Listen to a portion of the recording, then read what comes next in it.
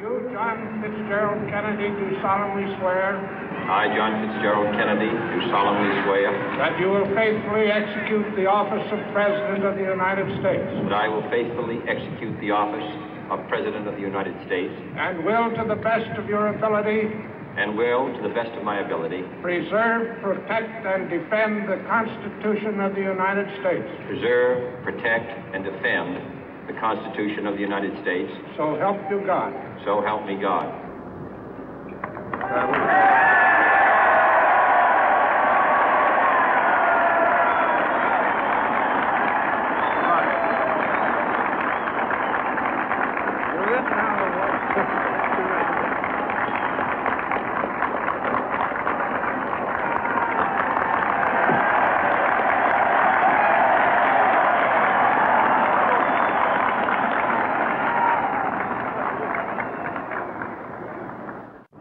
Vice President Johnson, Mr. Speaker, Mr. Chief Justice, President Eisenhower, Vice President Nixon, President Truman, Reverend clergy, fellow citizens.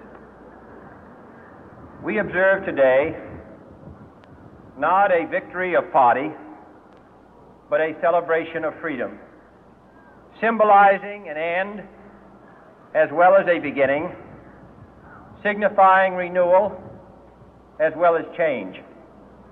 For I have sworn before you and Almighty God the same solemn oath our forebears prescribed nearly a century and 3/4 ago. The world is very different now, for man holds in his mortal hands the power to abolish all forms of human poverty and all forms of human life. And yet the same revolutionary beliefs for which our forebears fought are still at issue around the globe. The belief that the rights of man come not from the generosity of the state, but from the hand of God. We dare not forget today that we are the heirs of that first revolution. Let the word go forth from this time and place to friend and foe alike that the torch has been passed to a new generation of Americans born in this century, tempered by war, disciplined by a hard and bitter peace, proud of our ancient heritage, and unwilling to witness or permit the slow undoing of those human rights to which this nation has always been committed and to which we are committed today at home and around the world.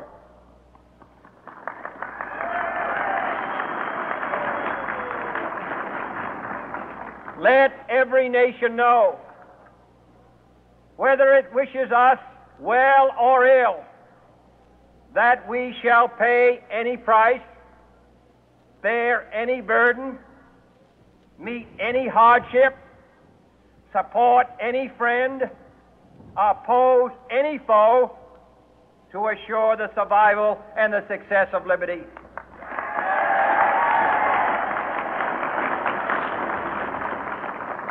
This much we pledge and more. To those old allies whose cultural and spiritual origins we share, we pledge the loyalty of faithful friends. United, there is little we cannot do in a host of cooperative ventures. Divided, there is little we can do, for we dare not meet a powerful challenge at odds and split asunder. To those new states whom we welcome to the ranks of the free, we pledge our word that one form of colonial control shall not have passed away merely to be replaced by a far more iron tyranny. We shall not always expect to find them supporting our view, but we shall always hope to find them strongly supporting their own freedom, and to remember that in the past, those who foolishly sought power by riding the back of the tiger ended up inside.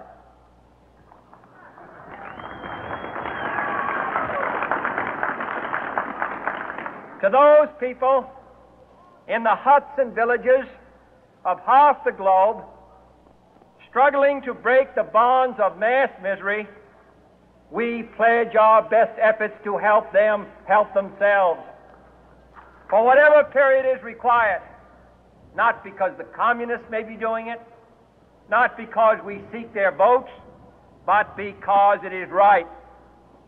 If a free society cannot help the many who are poor, it cannot save the few who are rich.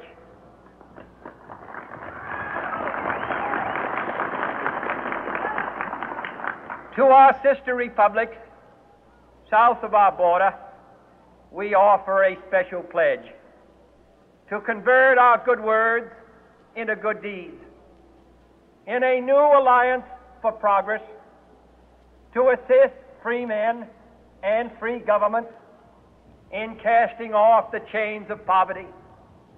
But this peaceful revolution of hope cannot become the prey of hostile powers. Let all our neighbors know that we shall join with them to oppose aggression or subversion anywhere in the Americas. And let every other power know that this hemisphere intends to remain the master of its own house.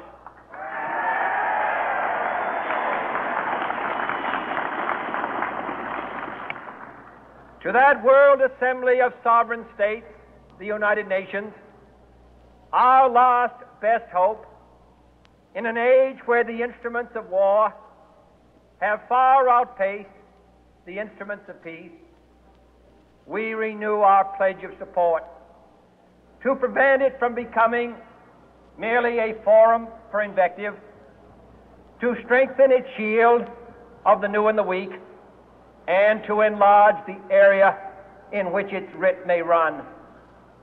Finally, to those nations who would make themselves our adversary, we offer not a pledge, but a request that both sides begin anew the quest for peace.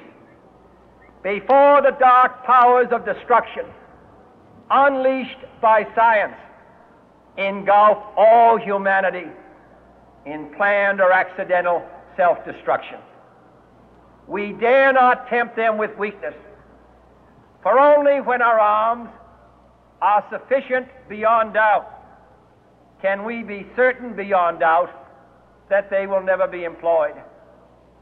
But neither can two great and powerful groups of nations take comfort from our present course, both sides overburdened by the cost of modern weapons, both rightly alarmed by the steady spread of the deadly atom, yet both racing to alter that uncertain balance of terror that stays the hand of mankind's final war.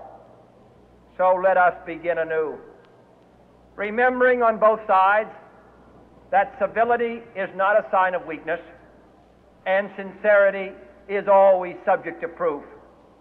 Let us never negotiate out of fear, but let us never fear to negotiate.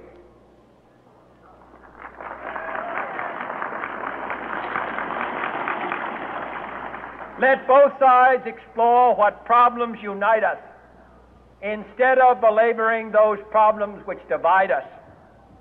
Let both sides, for the first time, formulate serious and precise proposals for the inspection and control of arms, and bring the absolute power to destroy other nations under the absolute control of all nations.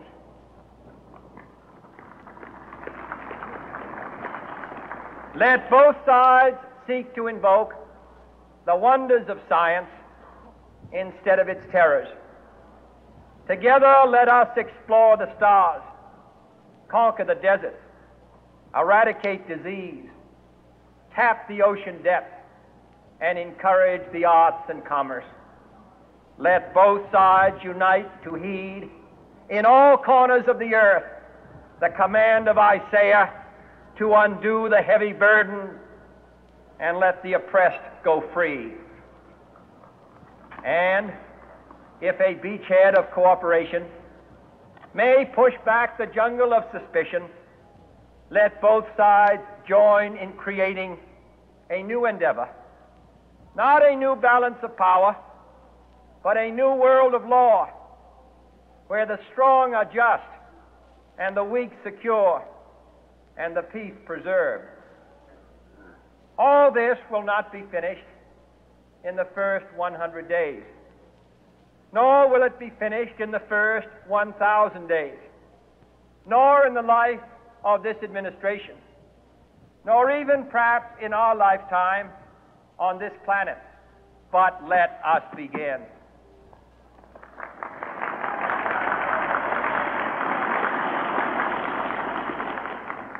In your hands, my fellow citizens, more than mine, will rest the final success or failure of our course. Since this country was founded, each generation of Americans has been summoned to give testimony to its national loyalty. The graves of young Americans who answered the call to service surround the globe. Now the trumpet summons us again, not as a call to bear arms, though arms we need, not as a call to battle, though in battle we are, but a call to bear the burden of a long twilight struggle, year in and year out, rejoicing in hope, patient in tribulation, a struggle against the common enemies of man, tyranny, poverty, disease, and war itself. Can we forge against these enemies a grand and global alliance,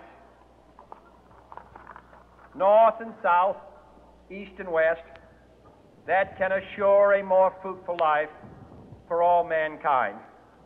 Will you join in that historic effort?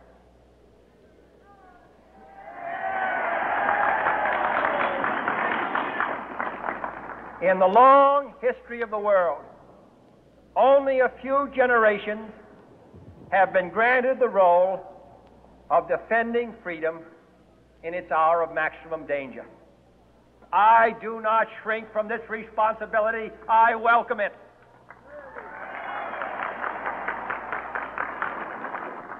I do not believe that any of us would exchange places with any other people or any other generation. The energy, the faith, the devotion which we bring to this endeavor will light our country and all who serve it. And the glow from that fire can truly light the world. And so, my fellow Americans, ask not what your country can do for you, ask what you can do for your country.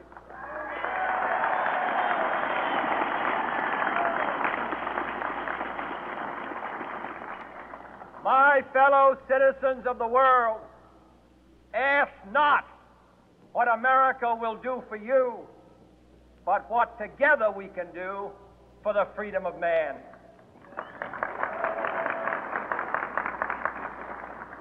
Finally, whether you are citizens of America or citizens of the world, ask of us here the same high standards of strength and sacrifice which we ask of you.